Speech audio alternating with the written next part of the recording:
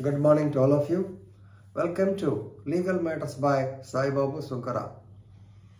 This video is for professional ethics students. So today's topic is right to practice. Very important as far as the budding advocates are concerned. Please remember, advocates they are the pillars of the judiciary, and that's why they are called as the court officers. Only the advocate has got the right to represent his client in the court of law. That is the essence of right to appear, right of practice. So, in simple words, once you have registered your name in the bar association, then you are free to practice in any court in India. So, section 29 to 34, 33 actually, 33 deal with the right to practice, and in the meanwhile, section 32 is a little bit deviation. I will tell you all these things when the time comes. For the present, let us discuss section 29 because it is most important. So, Article 19(1)(g) says it gives the right or fundamental freedom to practice any profession of their choice. So, as member of legal profession, definitely you are advocates are taking this right. And section 29 specifically, so 29 of the Advocates Act 1961 makes the right of practice an exclusive right. It was written here, an exclusive right, and precludes all other persons, that means who are not advocates, from practicing the law. Is it not? So this is the theory part. For example, in Rajahmundry, I can't say the video number, I will tell you in the class if possible. A chartered accountant posing himself as an advocate practiced in Rajahmundry court very recently, maybe 2 or 3 months back. He was arrested. He was put behind bar. Of course, he got bail later. So he practiced as an advocate even though he is not an advocate. So what is the punishment? So maybe they have added section 420 of the Indian Penal Code. But if you go to section 45 of the Advocates Act, there is a punishment of 6 months or so. Penalty for illegally practicing in the courts. So it is an offense. I think it is punishable up to 6 months. So in this case, we are going to discuss whether foreign lawyers can practice in India or not. I will take it as a separate case because we have to discuss in detail. So as regards section 29, you have to understand that lawyers are the only recognized people to practice in the courts of law, right? So we'll discuss a couple of case laws. DAS, D full stop, A full stop, S, Swami versus Kubendran, Kubendran, Kubendran, 1967, right? So in this case, Honorable Supreme Court of India stated that a person who is not an advocate on the roll of the High Court has no right to represent the accused. Yes, that is what the section says. What is the great thing in this case law? Better to know the facts.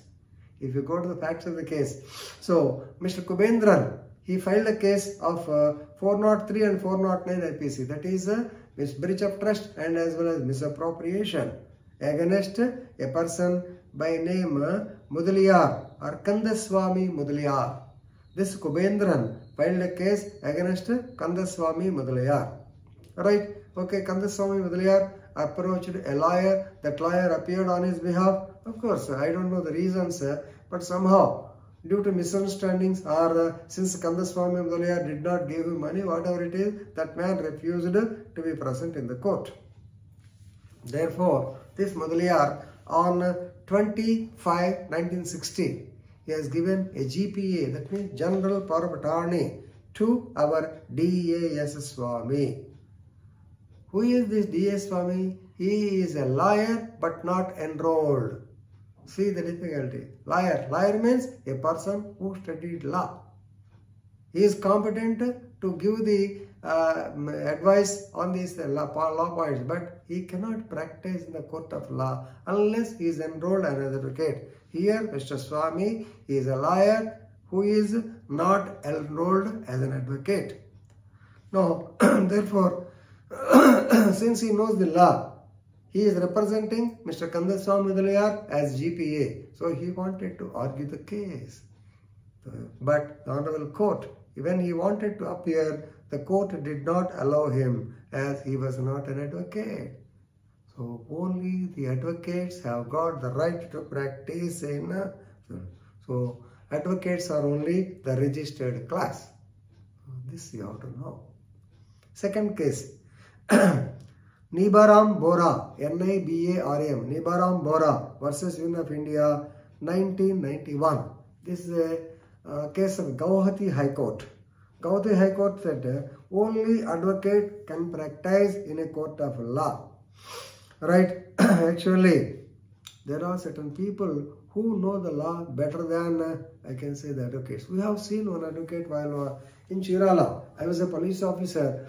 When I was attending the court to give evidence, that man was beautiful arguing. Of course, even he is a senior. That is, this man is only a pleader clerk. He is a pleader. I think his name is Budharaj Seshkara or somebody. I don't recollect so easily. Remember his name. But he was a very efficient man in civil law. This man is vehemently arguing, is beautifully representing. Then I asked one of my friends, they said, yes, the court can allow any person to represent.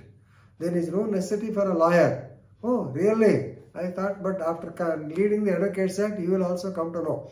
But anyway, even though he is a pleader clerk, he was allowed because of the extraneous circumstances, but normally, every person other than advocate also can be allowed, but they cannot practice as advocates. This is what you have to learn. Right. Because of the habitual performance, he knows the provisions, he is very adept in convincing the court also. But a non-advocate, please remember, although he knows the law, he habitually represents the court. He is a court bird, but he has no right to climb to plead for another. If you know this much, it is sufficient. So you have to mention these two case laws whenever Section 29 comes as a question. Section 29 says advocates are only the recognized class of persons to practice in the court of law. Okay, with this I am concluding. In the next video, we are going to discuss Section 30. That is also more important. Thank you.